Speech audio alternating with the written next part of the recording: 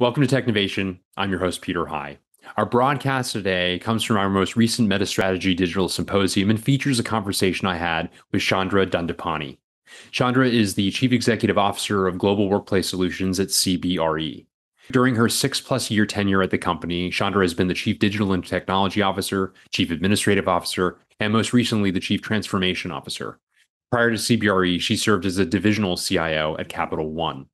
In this conversation, Chandra discusses how the return to the office is evolving, and as we come out of the pandemic, how companies are thinking about the balance between in-person collaboration and workplace flexibility. She provides advice on how managers can be intentional about bringing employees back to the office and leverage data-driven insights to make right decisions for their companies. Finally, Chandra reflects on her role as CIO and the journey to becoming a CEO, and why she believes the CIO role is a great training ground for future CEOs. I hope you enjoy this conversation. With that, I'd like to welcome Chandra Dhandapani. As I mentioned at the outset of the show, a real aspirational journey that she has been on that I hope you will find inspiring for those of you who wish to walk in her footsteps. We'll find out a little bit about her own insights and recommendations for those who might wish to. But Chandra, great to see you. Thank you so much for joining us today.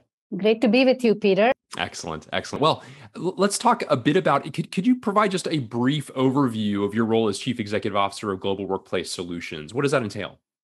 It sounds like a mouthful, right? So first of all, it's one of three business segments at CBRE that's externally reported. And our 2021 revenue was about 17 billion. And we essentially provide commercial real estate services to Fortune 500 plus companies in over 100 countries. And what that means is operating our clients' buildings reliably and efficiently, and increasingly with sustainability in mind. That includes, Peter, HVAC, mechanical and electrical services. We also design and deliver projects that bring workplaces to life. And my role really is to support and enable our team of over 65,000 professionals around the world to do their best work every day in serving our clients globally. So hopefully that's a very quick summary. That's a great overview. Thank you for adding that context and quite a significant role, as is certainly noted. I wanted to also ask you, as I mentioned at the outset, Chandra, this has been such a remarkable time where how we do work and where we do work has changed, and it continues to evolve. And we continue, all of us, to gather data and insights to determine what that future, how it might continue to evolve, to make sure that we are maximizing productivity and happiness and the like throughout our professional careers. And as somebody who not only thinks about this for her own team, but also thinks about this on behalf of her customers, you're in a unique position to offer insights as to how you see things evolving. What are some of those insights you're seeing at present, if you wouldn't mind sharing? First, Peter, a significant part of our workforce and for many of our clients never actually stopped being at their place of work through the pandemic, right, in certain industries. For us, it will be our technicians, building engineers who work at our client sites. And so those are our frontline colleagues. I'm going to focus on, in responding to your question, on those of us who work at the designated offices, right, like CBRE offices. And fundamentally, we have learned and we continue to believe that being in the office together definitely fosters collaboration, idea sharing, productivity, and importantly, social well-being, right? Mental health. As human beings, we need to socialize with others, and workplaces offered a lot of that. And we also, at the same time, recognize the need for flexibility after more than 2 years of remote work. Cigna actually published a research white paper. This was in March of 2020. Some of you may have seen this. That suggested, actually, it's pretty dark. It said that 62% of the American workforce feels lonely. Think about that. And lonely workers are less productive, and loneliness could cost the US economy over $406 billion a year.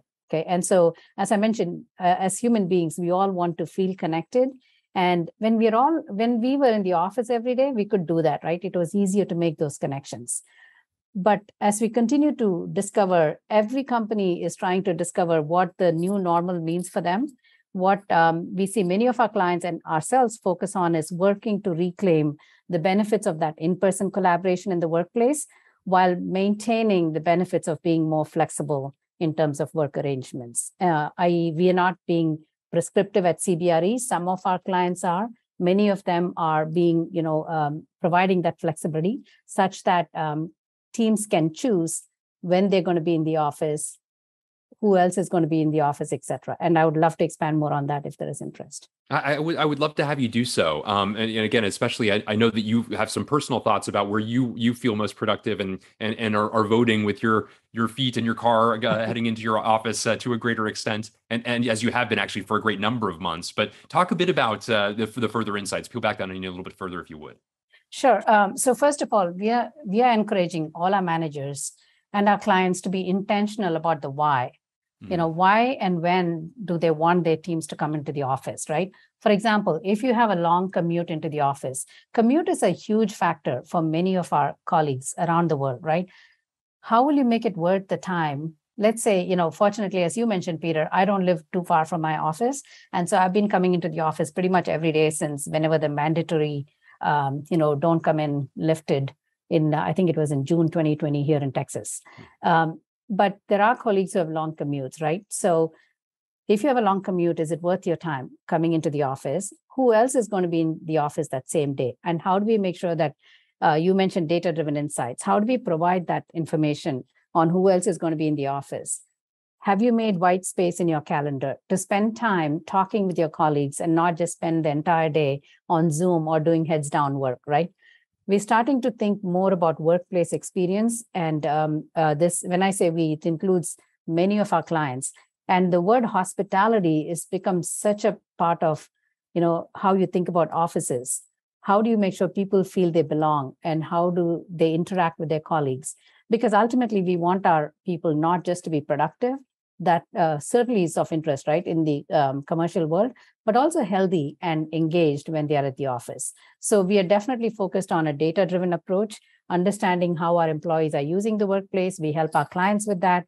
And ultimately, though, the important thing is we want to stay flexible and fluid in our thinking about what this hybrid work means, because the new normal, despite what, if anyone tells you they know what's actually going to happen by end of this year, I'm interested in seeing your poll question answers. I don't believe anybody knows. And companies that have experimented with thou shalt come into the office 5 days a week have unfortunately had to either walk that back, or they've experienced significant attrition or a drop in engagement survey scores. And, that's not healthy for any company. Yeah, very, very good points. Well, as you say, let's look at the poll results. Daryl, if you would mind posting those for us to check out, see how our audience voted relative to that question. How many days per week, on average, do you anticipate the majority of your team will be working in the office by the end of this year? So it looks like between two and three are the leaders. Interesting that no one at 4 or 5, and some at 0. Very, very interesting indeed. Any observations here, Chandra, based upon what you're seeing? Not surprising at all. We do these polls internally and with research with our clients, and it's very consistent. And also, I'm not sure if we have audience from outside the United States on this call, but it also varies very much by country. In the US, this seems very much similar to what we are seeing. It's 2 to 3 days, and of course, in some parts of the world, it varies. Where offices are pretty much back to normal, but this is definitely, it rings true. Yeah. Well, Chandra, I really also want to spend some time talking about your journey. I know that many people who've joined us today have aspirations to rise to roles definitively above the Chief Information Officer role. Not that it isn't a wonderful destination, given how strategically important that role has become. But as somebody who has, in fact, successfully walked that pathway, I wonder if you can reflect on what were the advantages of your time as a CIO to prepare you for the roles and responsibilities you've expanded to since you had that role? Sure. Peter, as you know, throughout my past, let's say 20 plus years, right, I've been fortunate to go back and forth between technology leadership roles and business leadership roles. In both cases, I would say I've benefited from having that different perspective, multidimensional perspective, based on the seat I'm in, right? I got my first divisional CIO role at Capital One, actually right after 2 business stints, one where I led a business for 3 years, and the second I ran operations. And I felt that those 2 experiences helped me focus on, once I got into the CIO role, staying closely aligned with other business leaders, making sure the way I think about investing in technology, right, which is very closely aligned with business strategy, moving fast and building software, deploying software, et cetera, and caring a lot about customer experience. Now, when I take on a CEO role, I feel like it gives me opportunities to see where we can leverage data. Data as a differentiator, data to develop key insights. How can we leverage automation to improve workflows and our user experience, whether it's our client experiences or our employees? And also being in the CIO role, I think we've all learned that you can't do it by yourself. So companies are always looking to figure out what their peers are doing. As a CIO, you've learned to figure out how to build by, my mantra is build by or partner, right? And you have a great bird's eye view of the whole company. You know how many functions, how various functions interoperate. And you also understand the data strengths a company has. So I actually think CIOs are so well positioned to get into business leadership roles because of that broad perspective they bring, their ability to collaborate within and outside the ecosystem. And I will tell you, ultimately, CIOs, good CIOs are really good at getting things done. As you know, every business not only needs great strategy, but leaders who can get things done. And so I feel in many ways a CIO role is a tremendous training ground. Of course, I'm biased, but I think it's a tremendous training ground to get into a business leadership role.